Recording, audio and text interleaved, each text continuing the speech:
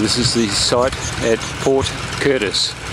I've done the auger holes, a little bit of clay on top over many of the sand. I'll show you the samples. I've got some sitting in the back of the truck in a minute. My old mate Mark here is very helpful.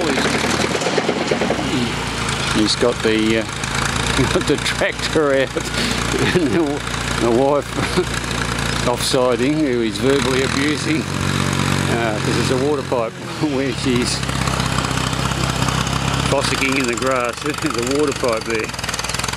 Anyway, he's been kind enough to fire up the tractor and wipe all the grass off for me so I can do my resistivity test, which you can see I've laid out now in the direction which is parallel to the side road, Harvey, I think, yeah, Harvey Street.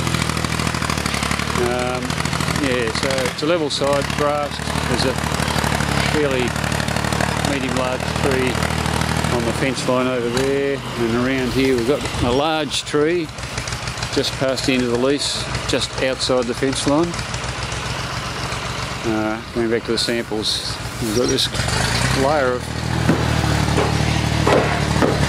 really hard, well, it's baked dry, it's clay on top. It's only about average of about 600, which we're not sure whether it could have been a bit of fill, but doubt it. And then we went into the sand. That went down to 6 metres. At about 6 metres, it started to get even more difficult to auger, and I found that there was a clay sand which was very dense. Got good perth penetrometer readings. Checked with Bruce, he's happy enough. 7 metres is adequate. So I'll get the resistivity test done and turn the tail for home.